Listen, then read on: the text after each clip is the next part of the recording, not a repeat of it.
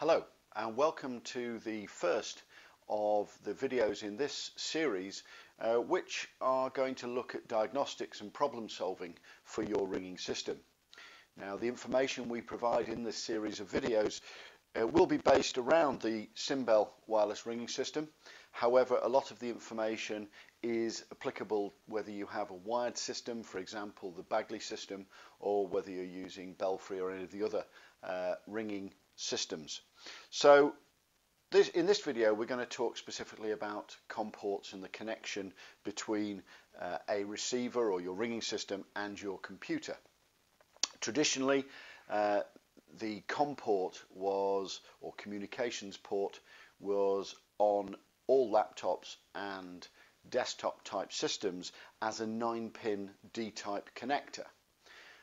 These were large, ungainly, and of course with slimmer laptops the port used to take up too much room, and therefore what has happened now is that the more common USB port has been turned into a COM port through a piece of software called a driver.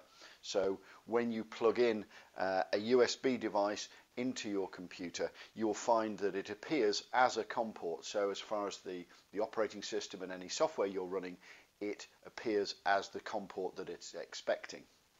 Now, on modern laptops there will be a number of USB ports. On this machine particularly, we've got two at the side here and one at the back. There's other HDMI ports and video ports, power sockets, network ports, but we're interested in the USB ports.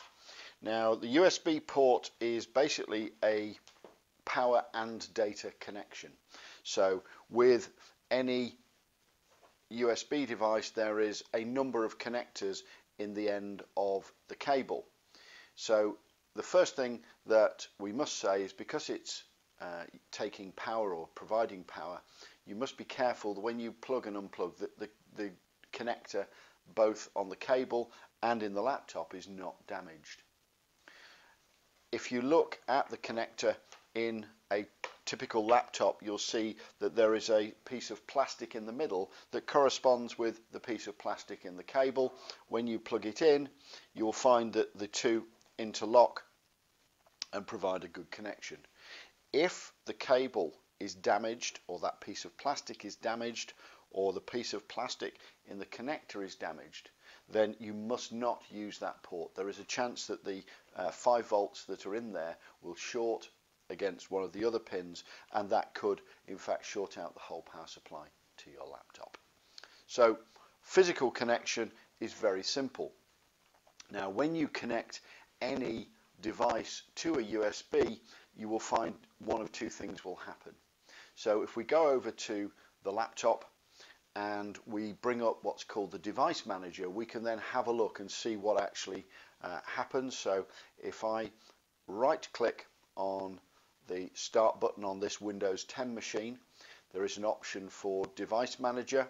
If I select device manager, I get the screen up, and this gives me a list of all of the hardware devices that are located on this system.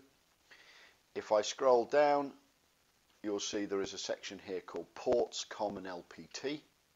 If I open that up, without plugging anything in, I have two COM ports on this machine, COM port 6 and COM port 7. Each port is numbered.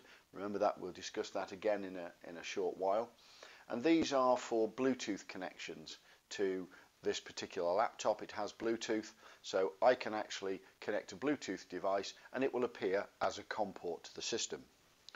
If I take one of our receivers and I plug the USB port in, you will hear a noise like this, and we now see that an additional COM port device has been detected, and it's seen as a USB serial CH340. That's what this receiver is, and it's set as COM1.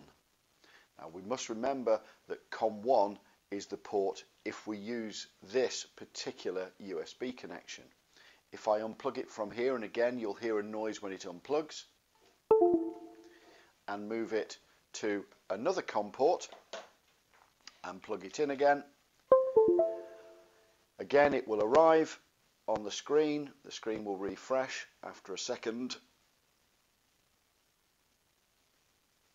And we now have COM port 2. If we have multiple COM ports, so we go to 3 or 4 different ones, each one generally will give a different COM port number. And it's very important that you remember this COM port number, because when you configure the software, you have to tell it which COM port to use for your receiver. So, when you plug in a Simbell device, you hear the noise again.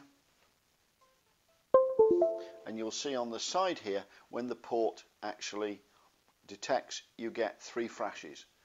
2 short, 1 long. And this means that the connection has been made, it's got power, and the receiver is quite happy. If you're not seeing that flash of light, or you don't hear the noise, or you don't see the port pop up under the port setting in Device Manager, then potentially you've got a problem either in the device, or with the cable, with the socket itself, or with the USB connection within the laptop. So it could be any of those things. Easy way to test is to actually plug the receiver into another device and see whether you get the noise of a connected USB device. So with your USB ports, you must remember the COM number. If you have problems with a connection between your receiver and the laptop, then the first thing to do is listen for the noise. If you can't hear any noise, then always make sure that you've turned up the volume on your laptop. It's very easy to mute them. A lot of buttons on the top of the laptop will actually mute the sound. So check that the sound is turned up.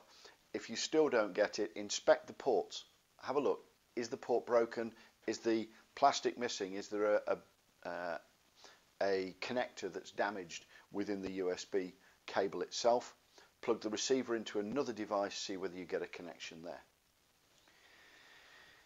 If you are getting the connection, you're getting the flash of the light on the side of the receiver, make sure that in Able or Virtual Belfry or Bell Tower that you have the correct COM port set up in the software. In Virtual Belfry you can set up profiles that are different for each COM port.